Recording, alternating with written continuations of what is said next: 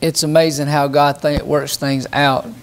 Actually, I mean, he's right on part of that about God is real. I preached that message that day on how can we know God is real. How can we know God is real? And I think that's amazing how God works those things out, because I'd never met Jeff before. Didn't know that an atheist was going to be in the service that morning. And then for God to lay it on my heart to preach a message on how can we know that God is real. Because why don't an atheist believe in God? Because he don't believe He's real. He can't prove that He's real. Why do they believe? Why would they not believe? Because they don't know He's real, and they're not going to put their faith in something they can't see. And but you know what? That hits home with all of us, whether we believe there was a God and we just didn't have faith in Christ, whether we was an atheist or whatever. That hits home with all of us at one day, at one point in time in our life, when we realize that there is a God and there's a Savior that died on a cross for our sins. Amen. And I'm glad it hit home with me. I'm glad that I've been saved by the grace of God. And although my testimony is not the same as Jeff's and yours ain't the same as mine, we all have faith in, who have faith in Christ have a testimony that God has made a change in us. And not only a change in here, but a change in our eternal destination. We're not going the same place we used to go. We were headed, and we're not going the same places here that we used to go, because God made a change in our heart. And I thank God that it takes God to do something like that. I hope you realize how big of a deal that is. This morning, if you have your Bibles, let's turn to Romans chapter 1 and verse 16. Romans chapter 1 verse 16. When Brother Jeff spoke to me about giving his testimony, he said, brother, you know, he asked me two favors. He said, can I get up and give my word of testimony? And I said, yeah, sure you can. And I want you to. And if anybody else wants to give their word of testimony, you're free to do that too right now. It don't bother me. If God lays it on your heart to say something, we try to be Spirit-led around here. And if God is leading you to say something that's going to glorify Him, I don't have a problem with that. But another thing he asked me, he said, could I hear those scriptures preached from again? Now, on the day, you know, on that week that it's my anniversary. Now, you know me as a pastor, I don't usually too often plan to preach from somewhere. It just happens, or either God gives it to me earlier in the week. Well, and my first thought when Brother Jeff said, can you preach from those scriptures, or on that thought again, how can we know God is real? He wanted to hear it again. My first thought is no. I'll be honest with you, no. I've never done that. I've never had a request from somebody to preach something and then I've done it. Not that I ever know of. Not too often have I ever preached from the same same kind of sermon, or same type sermon, or same title, or not too often do I even, a lot of times one of my faults is I'll skip over scriptures I preached from before, because I think people get tired of hearing it.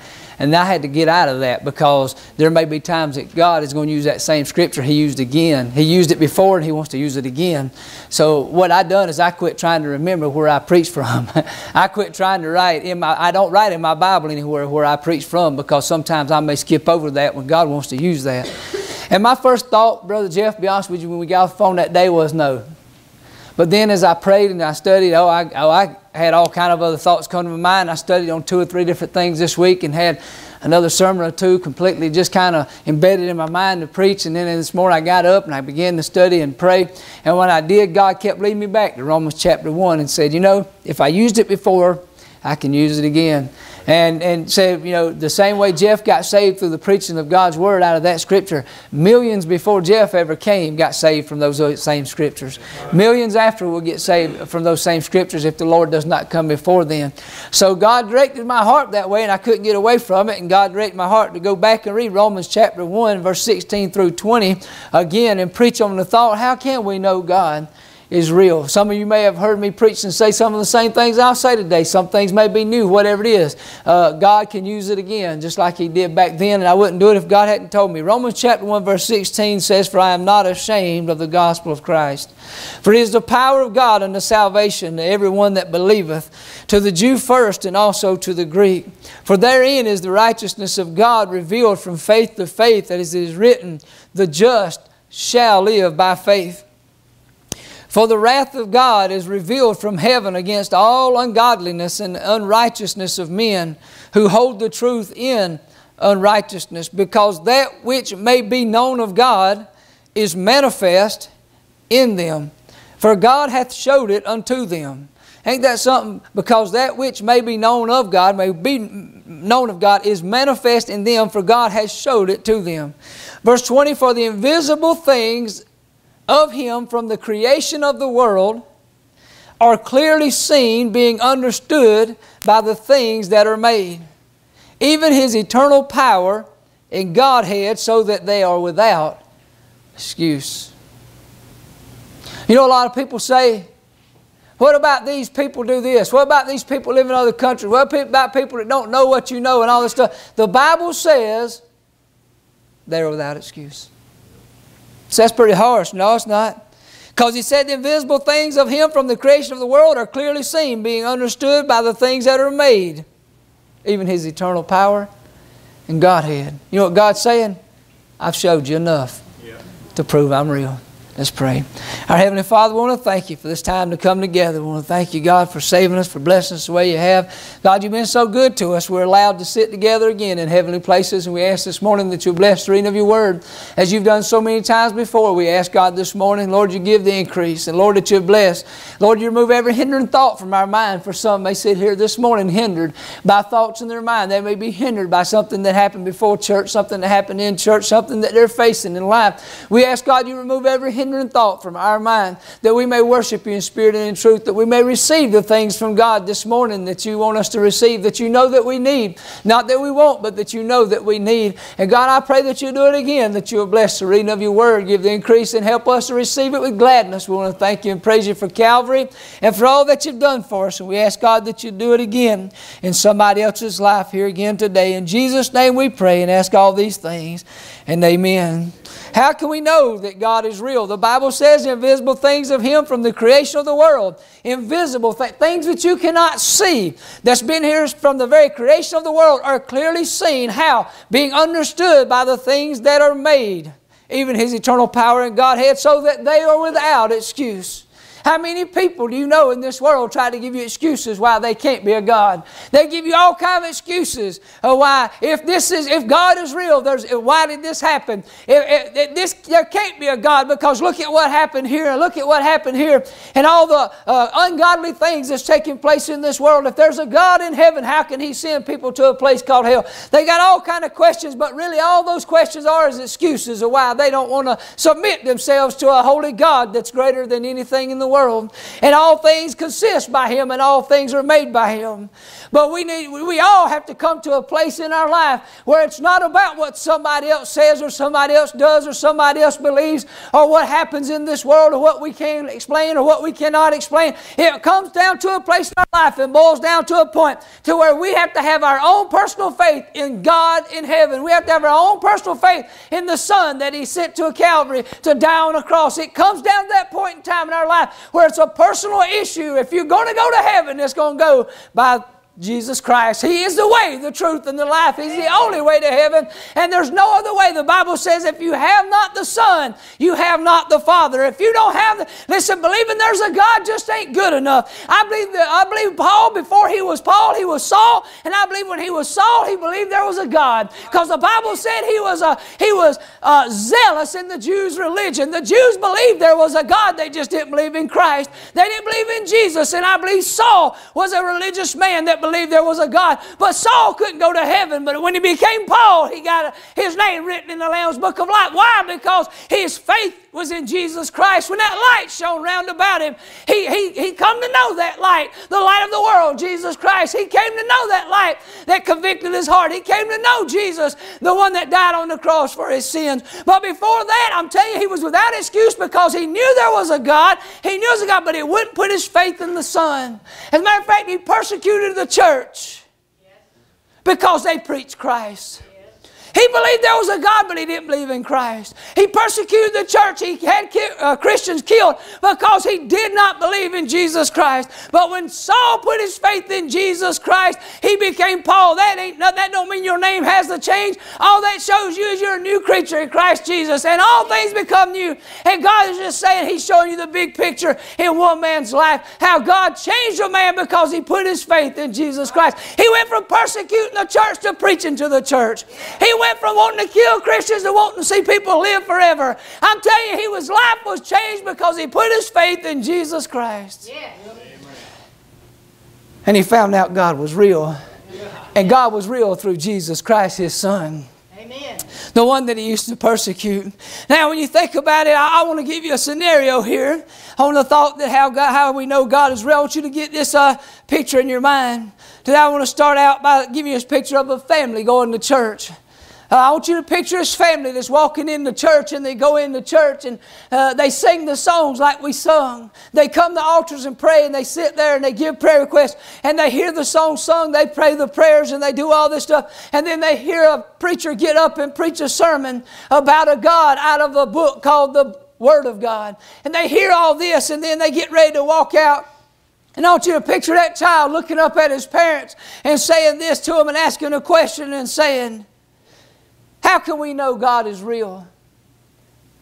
What would you answer to your child if he was walking out of church? After the little child has seen all the worship, they've seen you praise the Lord, they've seen you sing the songs, they heard all the songs, they heard the prayers, they heard the preacher preach, they've seen the book being held by everybody called the Word of God. But then that child looks up at you and say, how can we know that God is real? After all, we do in a service about God, but none of us have really seen Him, so how do we know He's real? How can we know that that God that y'all are talking about, you're singing about, and you're praying to, how do we know that He's real? The common answer for most believers is this: we got to believe by faith. Ain't it? That's what we say. You got to believe by faith. But for the critic or the unbeliever, they'll say to that answer about believing by faith, they'll say this. They'll say, to say it's all by faith is a cop-out, because if you say it's by faith, you never have to prove anything. That's what the critics say. That's what the unbeliever will say. That's a cop-out, because as long as you say it's by faith, no one can say you're wrong, because faith is believing without seeing. Therefore, you never have to show me anything to prove that God is real. That's a cop-out. I've heard atheists say that. I've heard that. I've read it in books. I've heard it said on radio and things like that. I've seen it on TV by people who don't believe in God that say by faith, and saying that everything about God is by faith is a cop-out, because y'all Christians will never have to prove anything in that book to be real, because faith is believing without seeing. Therefore, y'all ain't going to ever show us anything. It's a cop-out. Now, this is not my answer, because what they're saying is y'all can't prove that God is real is what they're saying. That's what they're saying. Y'all can't prove God is real. Now, this is not my answer to how we know God is real, but I do have an answer. They can't prove God ain't real. They can't prove that there is no God. Show me the same way they look at us and say, show me there is a God, show me there's not one. There's a whole lot more evidence that there is one than that there ain't. A whole lot more.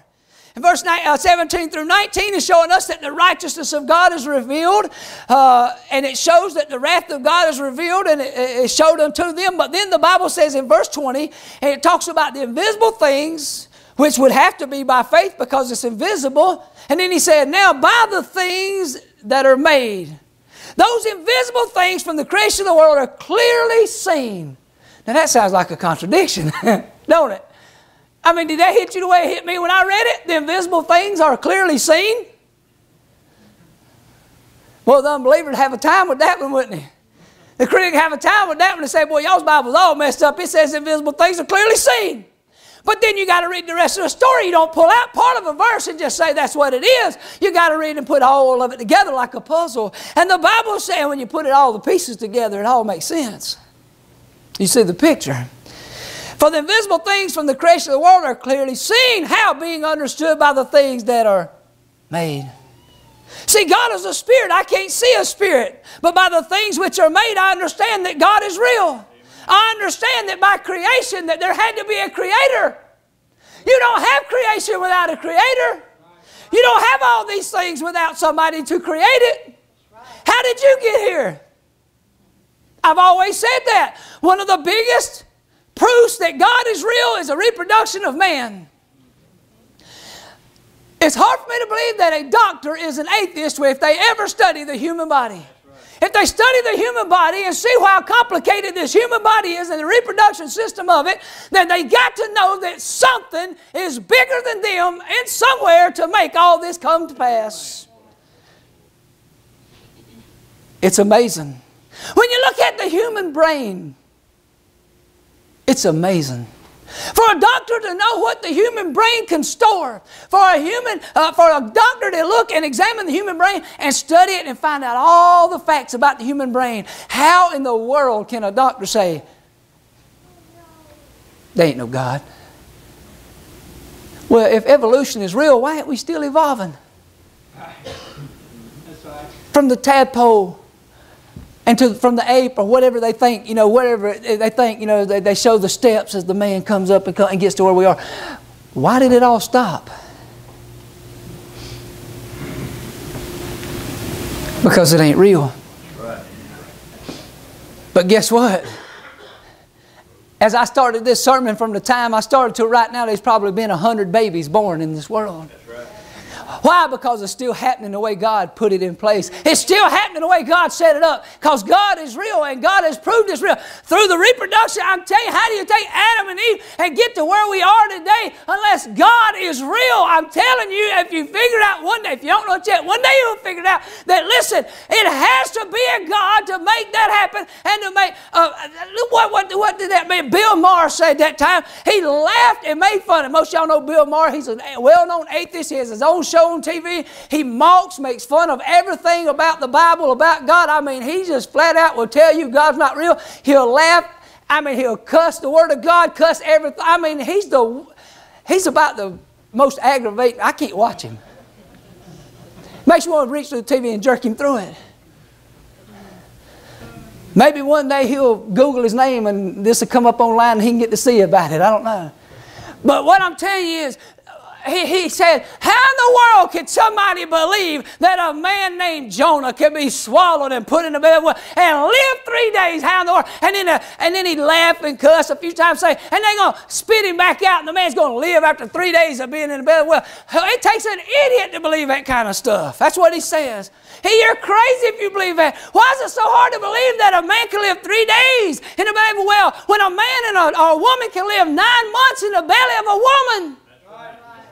Ain't no air coming in. There's no air from the outside. There's nothing there. But a child can live for 9 months in the belly of another person. How can that be if there is no God? How can that be? How can all that happen if there is no God? There has to be a God. There has to be. And for a doctor to know that, for a doctor to deliver babies the way they do, and doctors to do the things they do and surgeries they do, and see how complicated about the heart and the brain and all this stuff, how can they say that all this came from nothing? But it started evolving from nothing and turned into something, and here we are. It takes more faith to believe that crap than it does the Word of God.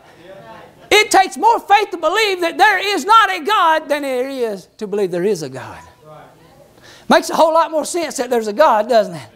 Back to the human brain, you think about it now. We think that these cell phones we have are just the bomb. It's not a bomb, really. We think it's the bomb. It's not going to blow up, I hope. We think this thing is amazing because this thing can, man, I'm telling you what, it can do so much. Do you know how much storage this thing has? Man, that thing can, man, you put it in there, a couple years later, go back and you find the same stuff you had in here you put in here a couple years ago, Brother Charles. If something don't happen to it. Don't drop it or something. But you know what? It's limited in storage. Yeah. The computer, it's limited in what it can do. Oh, it can do a lot.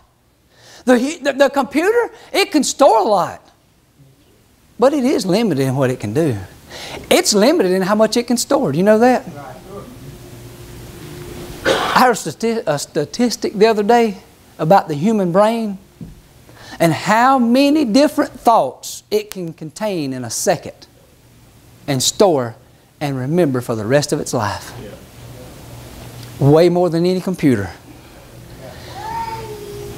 And don't nobody have to jog it. Don't nobody have to refresh it. Nobody has to do this. Guess what? It's there. It's there for good. It's the human brain that God put in place so that you can exist in this world. If there's not a God, why wasn't eyes put in the back of the head? Right. I ain't going to talk about the size of your fingers and your nose. But I'm telling you, there's all kinds of things Some of y'all got that. There's all kinds of things in this world, in this human body, that proves there's a God. Amen. It proves there's a God. Isaiah 40 tells us that the earth is round. It's a circle, the Bible says. Y'all know that? Well, the first time I ever heard this thing was a circle, I said, there ain't no way. Why ain't we falling off of it when we get on bottom? Because it's rotating. You know it's moving, right? It's moving. So, and the Bible talks about he that sits upon the circle of the earth. So then the Bible talks about, you know, this earth is round, and we know that it's moving and all this stuff. And Isaiah got it right when he said that it is a circle. He got that right before any scientist ever figured that out. He got it right. And the same one that got it right about the circle of the earth got it right when he said, a virgin shall conceive and bring forth a son, and his name shall be called Emmanuel. He got that right too. And if you put your faith in him, you'll know that God is real. You'll quit asking questions, is he real? You'll start telling people he's real if you'll put your faith in Jesus Christ. Amen. How can we know God is real? By the things that are made. Number one, by you. Amen. The fact that you're here, the fact that there's oxygen in the air, and guess what? You just happen to have lungs that need that oxygen. It has to live by what God put out here so you can breathe it in and live a life. Man, there's got to be a God. Got to be. I'm glad I know he's real. Amen. Go with me to Psalm 19. A lot of you know where I'm going with this. You read your Bible any time lately in Psalm, you know what these verses say. It's some of my favorite verses.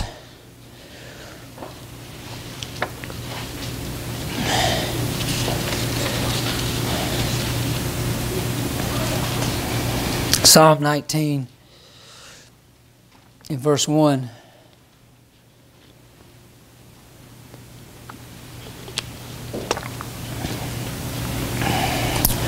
The Bible says in Psalm 19 and 1, the heavens declare the glory of God, and the firmament showeth his handiwork. Day unto day uttereth speech, and night unto night showeth knowledge. There is no speech nor language where their voice is not heard. These verses right here are telling us about the things that are seen, that prove to us that there is a God. The heavens declare the glory of God. The sky, the stars, the sun, and the moon, which are contained in the heavens. Those heavens that we can see, it's not talking about eternal heaven. It's not when it says that heavens declare the glory of God. No, it's talking about the heavens we can see. It's talking about the heavens that you can look through that scope and you can see things out there further than what you can see with the human eye. That it's all out there. And the Bible says that the heavens declare the glory of God. They let you know that God is real because those things are there. And it is amazing, ain't it? The stars, the sun, and the moon. I've always said this, but I just love the thought that if there was no God and that stuff got there by accident, couldn't it accidentally all fall? I mean, if it got there by accident and it just happened to get there, couldn't it just happen to get out of whack and the sun cook us and melt us? But the earth has been here for a long time and that ain't happened yet. You know why? Because there's an unseen hand. And it's God's hand which put it there and keeps it there. And He's the one that meted out heaven with the span. He's the one that hung the moon and the stars. He's the one that put the sun in place. He's the one that put it at the right distance. He's the one that done all this. And because of the things that are clearly seen, we can believe the things that are invisible, which is God. Amen. It can't happen without Him, I promise you. The heavens declare the glory of God. Then it talks about the firmament showeth his handiwork. All the waters of this world, it's amazing to me out in Ecclesiastes, it talks about all the rivers run into the ocean, but yet the ocean's never full. How is that? And then it all returns to its circuits. The Bible talks about that. How's all that? You know, the Bible says in the book of Psalms that God says this far and no more for the waters. Why does it ever get full? Why does it ever flood the earth? Because God put a rainbow in the sky. And He said it'll never flood again. It won't flood the earth again. But it should be if all the rivers are steady running to the same place and that place to that place. Something ought to be getting full. Something ought to be flooded. And the whole earth ought to be flooded sooner or later. But God had a plan. And God made sure that it never flood again. Amen. And He gave us a promise and a covenant with the rainbow in the sky. Next time you see a rainbow, it's more than just colors. Right. It's more than just a ray of sun hitting, after the clouds. I can't explain a rainbow. It's pretty, but it means a whole lot more to me now that I'm saved than it used to. Because God made a promise and God don't know how to break one. But one day after the next, don't you notice this? It says, day unto day uttereth speech, and night unto night showeth knowledge. What's he talking about? Those things that are proving that God is real. The heavens, the stars, the sun, the moon, all this stuff, and the waters, all these things that are declaring the glory of God and proving that God is real, it is saying day after day they speak to us. They're uttering speech. Every day. There ain't a day goes by that those things don't speak to us and say, that's of God. And then the Bible says, night unto night they showeth knowledge. What am I saying? How do we know God is real? The Bible said night after night, when it gets dark at night, night after night, it shows knowledge. Tonight, when it gets dark, go outside and look up in the sky. Yeah. I preached one time, and I had done some statistics on all the stars and how many there are and all that stuff, how many that they know about. And it's unimaginable how many numbers of stars there are. How many different galaxies and all that. How many are in a galaxy and all that stuff. But the Bible says night after night they showeth knowledge. You want to know God is real? Go outside and get a little knowledge tonight. The Bible says night after night it showeth knowledge. And I like the verse 3. There is no speech nor language where their voice is not heard. In other words, there is no place on this earth you can go where God don't speak and say, I'm real. Right. There's no place on earth you can go where you won't see the sun, moon, and stars or water or something to prove that God is real. Psalm 139 verse 13 and 14 says, for thou hast possessed my reins, thou hast covered me in my mother's womb. I will praise thee, for I am fearfully and wonderfully made. Amen. Marvelous are thy works, and listen to this, and that my soul knoweth right well. People can say they don't believe there's a God all they want, but deep down inside of every person, their soul speaks to them and says there has to be something greater than me. There has to be something greater than I. There has to be. There has to be. I believe God's real, don't you? Amen. How can I know God is real? To sum it up, in Romans chapter 1, it said, the invisible things of Him. Do you know the invisible things? I'll say this and I'll be done. The invisible things of Him is what keeps people from believing in Him. If God was to appear visibly to everybody in the world, well, you wouldn't need faith, would you? Right. You'd say, there He is. There He is. We know He's real now. I mean, everybody in this world, if they could see Charles, they'd say, well, we know that's a real person. There he is. But if we told them about Charles, but they never seen Charles, they'd say, well, not so sure if there really is a Charles. Like, yeah. But because they see him, they know he's there. The world does not believe in God because of the invisible things of God. But you don't have to see the invisible things. All you got to do is look around what's already seen. Look around at what's already here. The very fact that you're here proves there's a God. How else could you have gotten here? And I'll say again, they try to say, prove to me there's a God. Prove to me there's not one. Explain to me everything else and how we got here and how everything works.